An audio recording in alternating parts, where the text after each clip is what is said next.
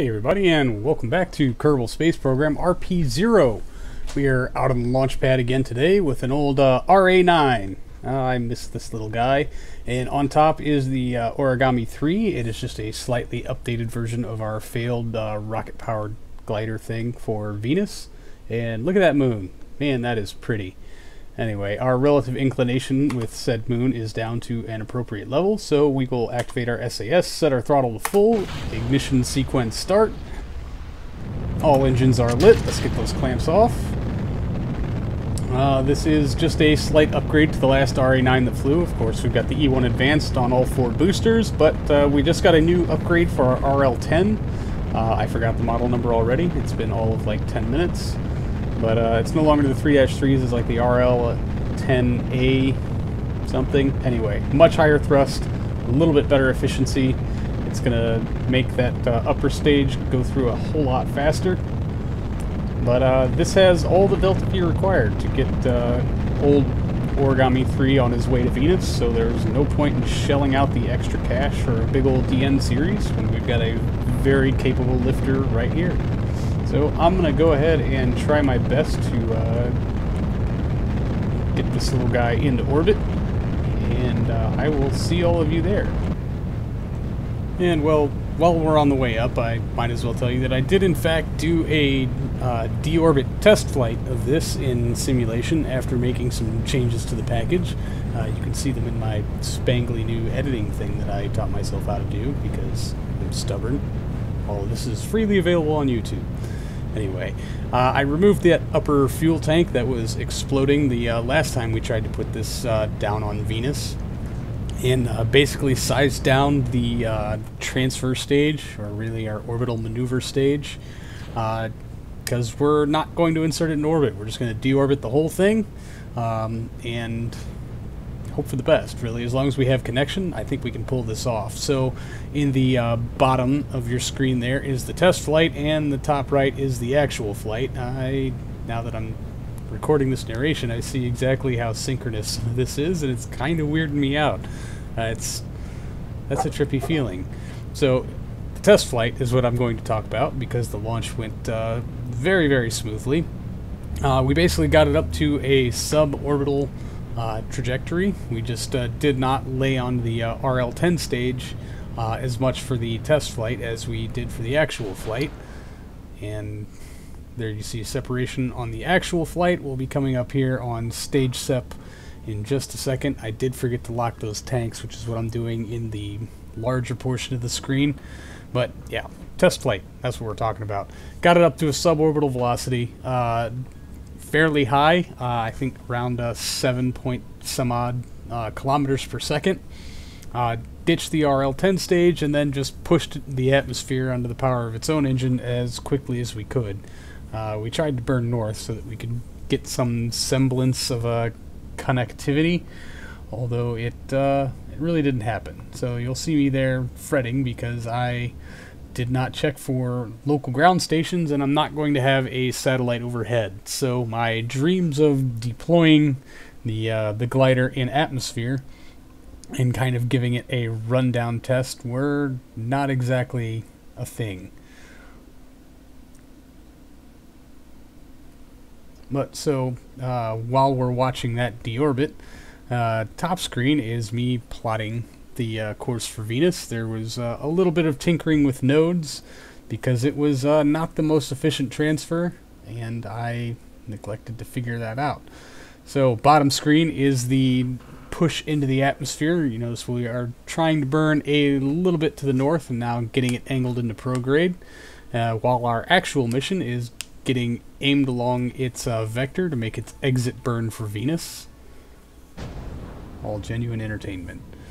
There's the light on our RL10s. Meanwhile, our test flight, yeah, a couple of explosions there, but it was just off angle from me not paying attention or me watching the map too much. I feel like I could have easily avoided that had I been paying attention. But it survived re-entry just fine, and now we can turn our full attention back to the Origami 3 as it makes headway for Venus.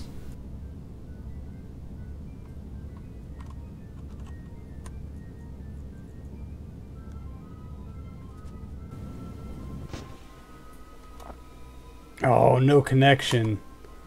That's a problem. Dang it. Lack of satellite network. Well, it shouldn't be too long before we are over a ground station again. I say that's odd. No, that is definitely just over the horizon. And does not look like a satellite is going to come to our aid anytime soon. So we will just have to time warp it out. I'm probably going to have to replot this node also, because we are wasting all kinds of time. Come on over the horizon, folks. You can do it. There we go. Oh, no, wrong way. Okay. Now we have connection. We're only 3 minutes past it. I think we can handle this. So, stage. Ullage. Ignition. There we go. AJ10 is lit. How's our electric charge? We are charging. Fantastic. And if we can charge here at Earth, that means we can charge out by Venus. Certainly.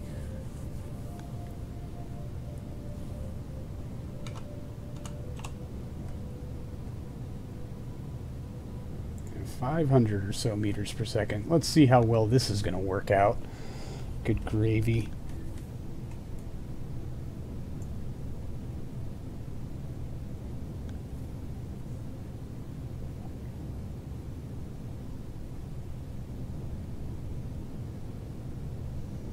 $213 days till we get there, huh? That figures. Do.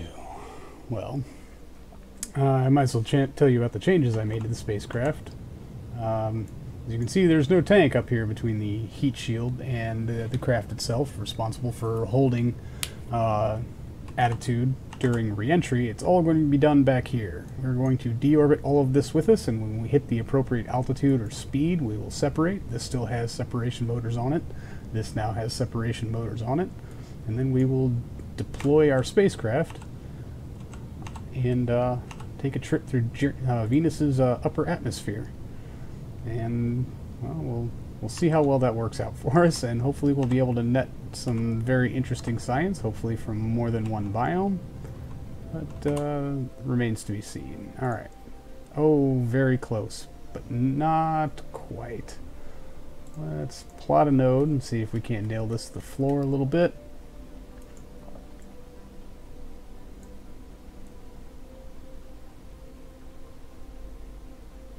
There we go.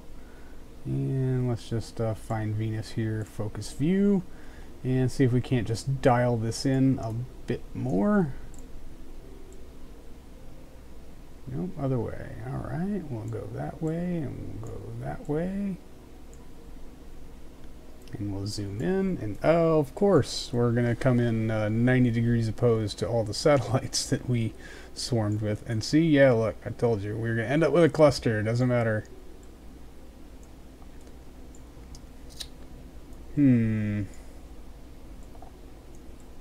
Oh, wrong. Well, interesting.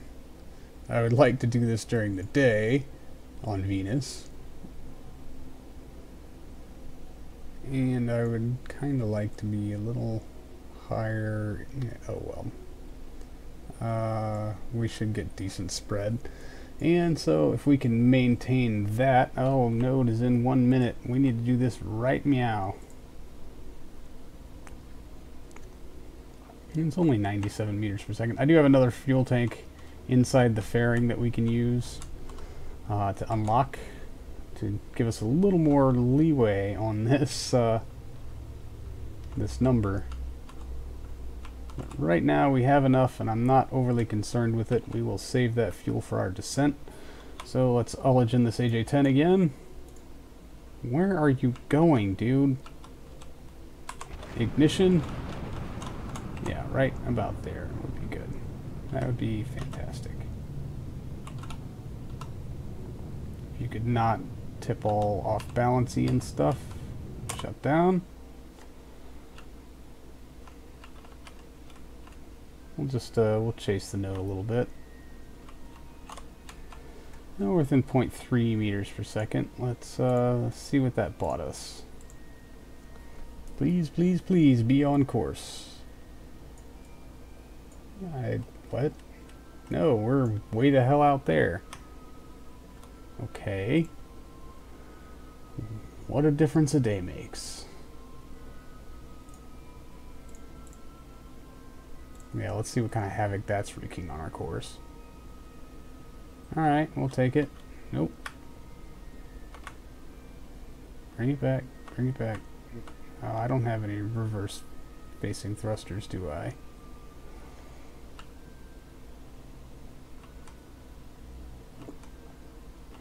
So maybe we'll just spin around. Nope.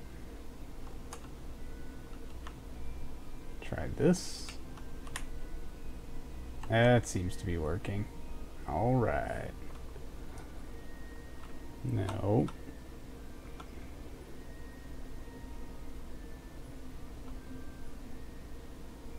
Come on. You can totally do it, man.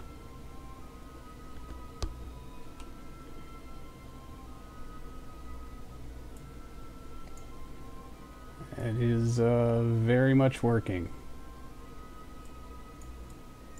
Yeah, and I guess I would like to be on this side where they're all very high in the atmosphere, or very high in orbit, so that they're overhead longer. Alright, you know what, we'll just take that for now. We can correct the rest of this later, so let me jump out here very quickly and shut this down before RCS ruins everything. There we go. Fantastic. And that's a quick save, and that's an episode. So, fingers crossed for this mission, everybody. Ooh, can I set up Kerbal alarm clock for it yet? Or is it just going to give me an SOI change? No, I do not want. Yeah, no, that's in like a day. So we're going to have to wait to do that. No big deal, I'll do it later. Anyway, that's going to do it for this episode, everybody. Thank you so much for hanging out. I do appreciate it, and I will see all of you in the next one. So until then, see you later.